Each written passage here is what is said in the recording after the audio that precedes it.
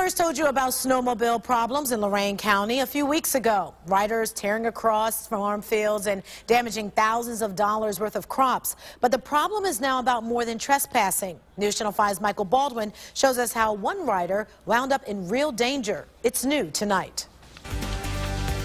Sheriff deputies didn't know the condition of the 28-year-old who was taken by life flight to Metro Hospital.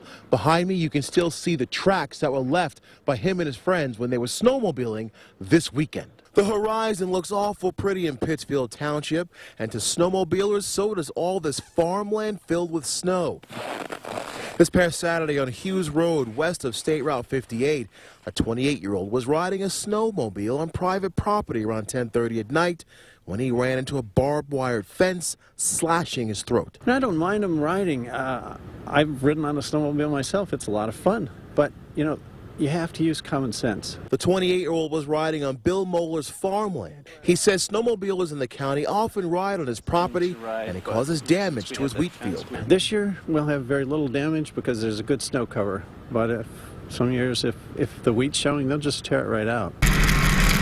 We pulled this video of a snowmobiler off of YouTube.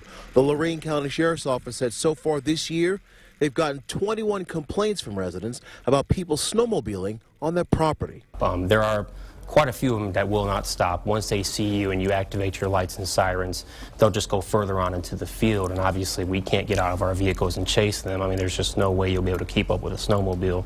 We understand the Lorain County Sheriff's Office is going to charge the 28-year-old from Medina with at least trespassing, among other charges. In Lorain County, I'm Michael Baldwin, News Channel 5. New tonight, a teen